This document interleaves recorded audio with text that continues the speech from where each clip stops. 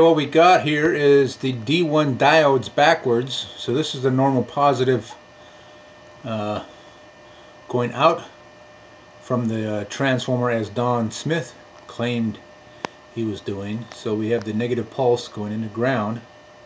It's very stable. This frequency stays 120 to 130 for about an hour straight. Don't see any of these odd discharges going on here either, like we do with the diodes the other direction. So we got both lights on. Although it was a little hard to start this thing unless I adjusted the spark gap after an hour. It wouldn't restart. I had to adjust the spark gap to get it back fired up.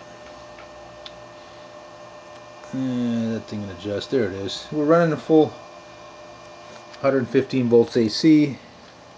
And this is the frequency here. Very stable. It'll stay here. It'll jump to 123. But much more stable. The odd thing about this circuit, in fact, here's the circuit here. Diodes like normal. This is what Don Smith claimed he was doing.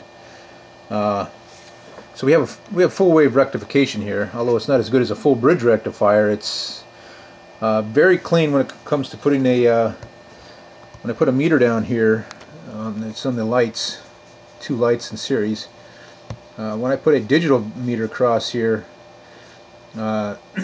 this is definitely DC here, and the AC noise, the ripple is very low. It's like 0.5 volts, and it's 190 something on a digital meter. It's showing about 220 on the analog.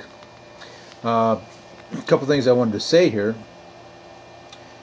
When I'm running these backwards, the spark gap here, this one right here, let me think here.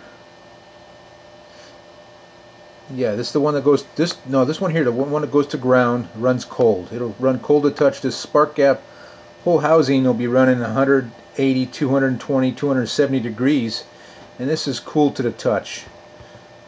So the cold electricity that they were talking about has a little bit of verification in that aspect right there, just from that fact. This will be running very hot over here. It'll run almost the same bodies, not quite as hot as the body, but it'll run. This is running 220. That'll run. You can't even barely touch that thing for a split second. So it's running hot over here. That's when the diodes are backwards. When they're in this direction here, both of these electrodes are cool. This body can be running 220 degrees. Both of these are running under 80 degrees. So it's cool to the touch. So that's the strange thing about these diodes. Direction definitely affects the electron flow and all that stuff. Heat transfer. What else were we going to say?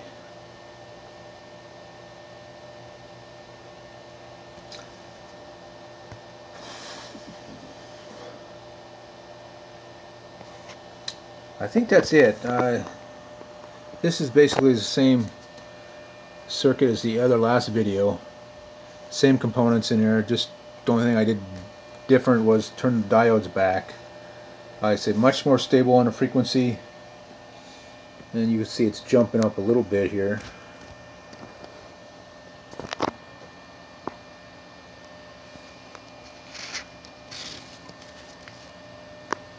Yeah, turn the light on. Maybe that'll help. Yeah, it's not quite 120. This is a 60 cycle system, and the full wave rectifies that to 120, which is natural. It should be there. So you're getting a little bit of noise there. But the circuit, even after an hour, is very clean. So seems to me that diodes are best in this direction for a number of reasons.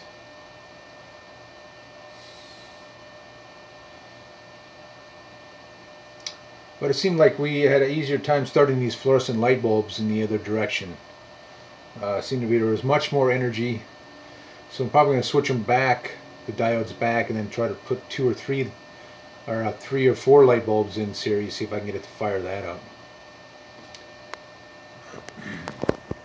If that won't work, then maybe try to put them in parallel. But usually it doesn't work too good in parallel. One will be lower resistance, the other one want to run and the other one won't. So they only seem to, those bulbs only seem to work good when you put them in series. So there you have it.